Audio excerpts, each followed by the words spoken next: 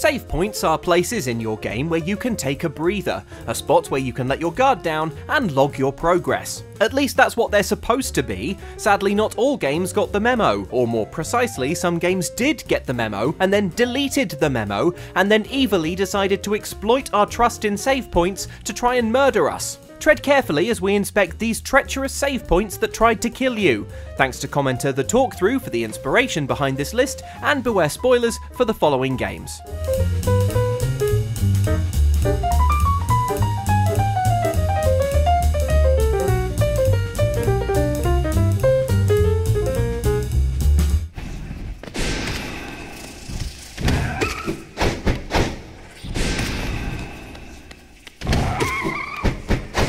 In Hollow Knight, one of the few places that provide respite is a comfy bench. These checkpoints allow you to replenish your health, change up your charms, update maps. It's basically a safe spot after an often long and perilous journey from the last bench, where you can sit, save your progress, and enjoy your, surroundings. But there is one bench you find when you reach the distant village in Deep Nest where you should absolutely not sit and enjoy your surroundings, and there are a few clues as to why. First off, everything is covered in some kind of web, which, in a mysterious world populated with insects, is never a good sign. Second, when you enter this grand hallway, all the bugs there are slightly too keen for you to sit down on the bench in the middle of the room.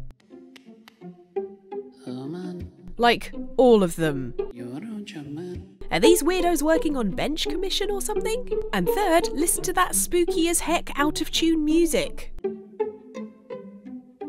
And indeed, all your fears are confirmed if you decide to park your butt on that bench, at which point, well, see for yourself.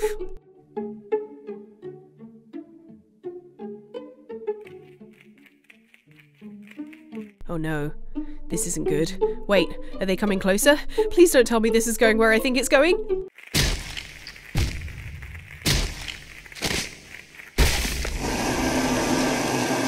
Oh no, it's going somewhere much worse. Yes, instead of just mercifully being eaten alive on a black screen, these spiders in disguise have wrapped you up for later and stashed you in their vile version of a pantry. This webbed world is an arachnophobe's worst nightmare, mostly thanks to the shadows of spiders scuttling all over the place, which are honestly a million times worse than any of the actual enemies you fight and will give you a strong urge to set fire to whatever screen you're playing on.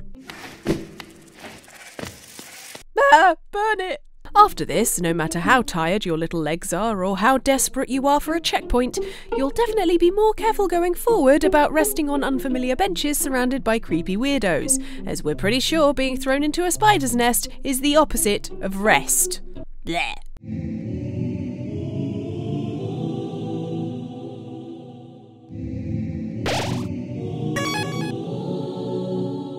Undertale is a game that enjoys messing with players so much that it would be weirder if it wasn't on this list. This odd RPG loves going meta and playing with our expectations of video games, so of course it decides to freak you out over save points on multiple occasions. First off, there's one save star that, when you go up to it, turns out to be a trap set by the evil Flowey the Flower that deletes your save, traps you in his world and puts you in a boss battle that's so nightmarish you'd probably have to eat 3 entire cheese wheels before bed to make your actual dreams anything like it.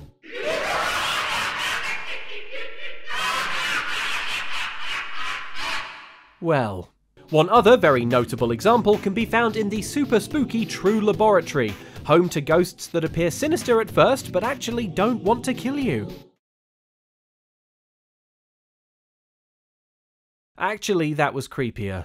But not content with just messing with our heads, Undertale yet again messes with a save point, as this sparkly save star starts to smile when you interact with it. Oh god, what's going on?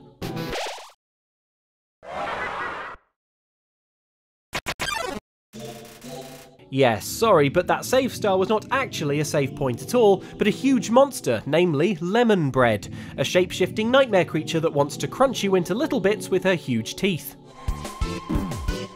Lemon Bread was made in this spooky lab, and, well, it shows. If only we could unread the words, "You hear the melody of pulsating flesh." Ugh. Plus, when you defeat Lemon Bread, you don't even get awarded with a real save point in this creepy as heck lab. But to be honest, we probably wouldn't trust it anyway. Damn it, Undertale.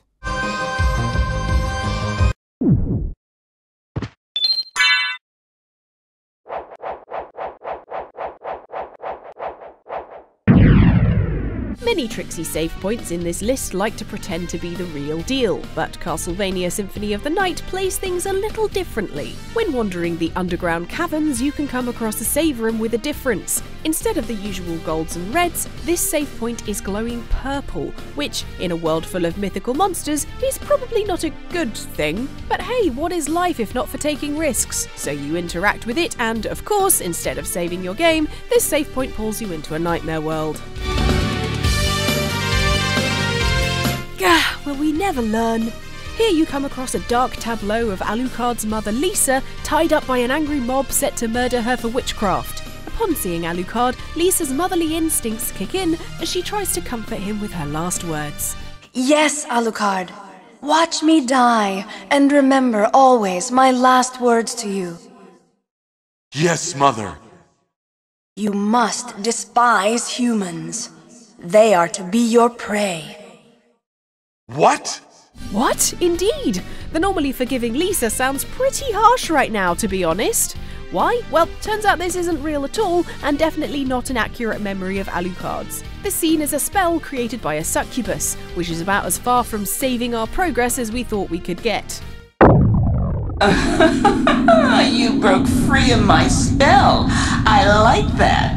Well, we don't like you, succubus. And in order to escape, you have to, you guessed it, fight the weirdly flirty demon so that we can get the hell out of here. Upon defeating her, you're rewarded with a very uncomfortable death scream that you'll have to explain to your housemates. Wait, I beg of you! Awkward.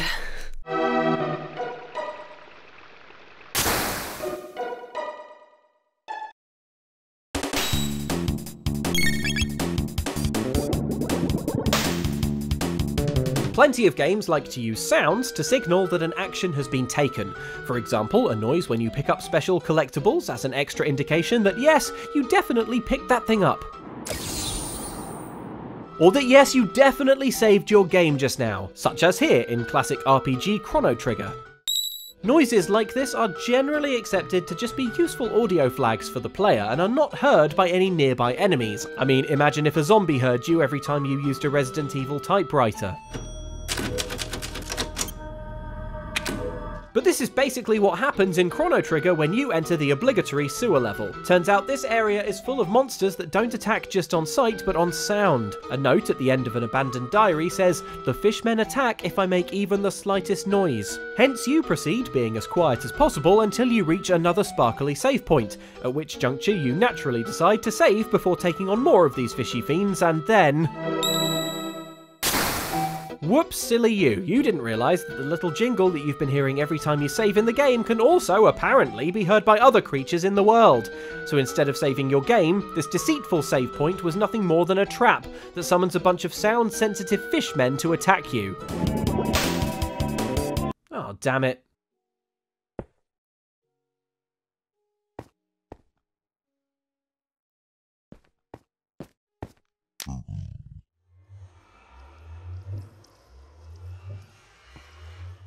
Minecraft is a wonderful game of gathering resources, building cool things, and getting scared half to death when a creeper explodes right next to you. Ah! One place you're safe from monsters is in your bed, where you can sleep through the night to avoid the worst of them. While the game itself doesn't have save points, you can build a bed to create your own respawn point. So, should a creeper creep up and kill you, you'll just climb out of the last bed you slept in, usually in whatever nice little hut you've built. However, there are places where beds are definitely not a safe haven, one of which is the Nether, the otherworldly dimension full of lava, zombie pigmen, and bad vibes. It's understandable why some people will want to save their progress as they traverse the Nether, which is a hostile environment that's dangerous to explore, but also contains some of the coolest and most unique resources in the game. Fathoming this cavernous hellscape is a big dangerous project, so hey, maybe you want to create a spawn point along the way in case you fall in the lava or get got by a ghast. But wouldn't you know it, your precious bed-based spawn point won't help you here in the Nether. Instead, they come with a deadly and highly unexpected twist. Make a little safe haven, pop down a bed and try to sleep. Ah! Yup, sorry, but you can't make a new spawn point in the Nether. See, according to Minecraft, that would make exploring this dangerous nightmare realm a little too easy. And what's their solution? To make your bed explode, of course. Not great. Particularly if you had any chests set up nearby, or like us, you were carrying your diamond pickaxe with you and it immediately got burned up when you died. Now, if you'll excuse me, I just have to step away from the mic a second.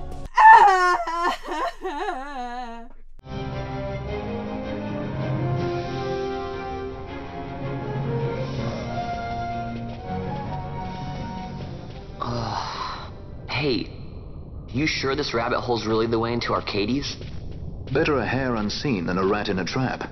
Players never want to miss a save point, so it helps when they stand out. One game that excels at this is Final Fantasy XII The Zodiac Age, where save points are huge shiny crystals you can find just littered around the world, which is weird because if we were main character Vaan, we'd definitely try to steal one.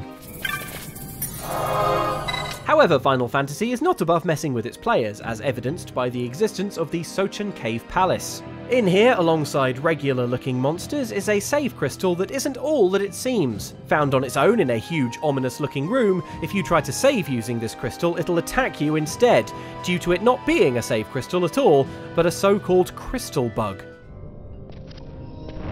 To be honest, it doesn't look much like a bug, more like a, well, exactly like a save crystal. But even without mandibles, a thorax or proboscis, this thing can still hurt you, casting magic at your team.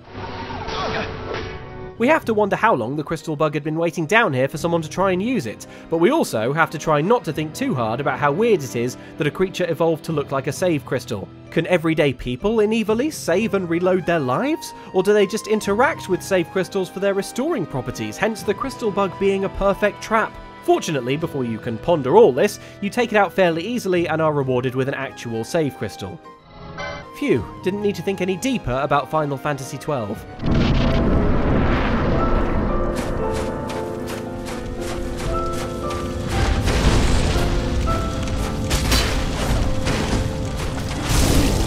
Bonfires in Dark Souls are a brief and beloved bit of light in the very dark kingdom of Lordran. Igniting bonfires and resting at them gives you new checkpoints, replenishes the healing Estus flasks you carry with you, and resets all the enemies around the place so you can go back to where you've been before and farm them for more delicious souls.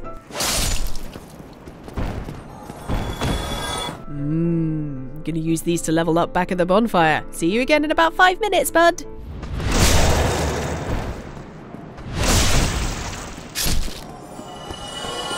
However, there is one bonfire that you should definitely not plan on using for farming, and that's the bonfire in the room where you fight Gwyn Lord of Cinder and his twinkly piano. See, this isn't your average checkpoint.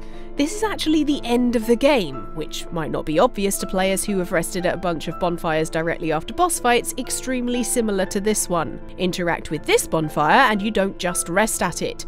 Instead, when you light the fire, you become consumed by the flames, turning into the new Lord of Cinder and, most importantly, ending the game.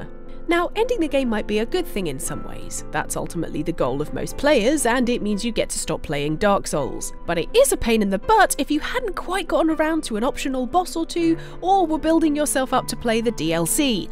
Damn it, I'll get to you one day, Artorias!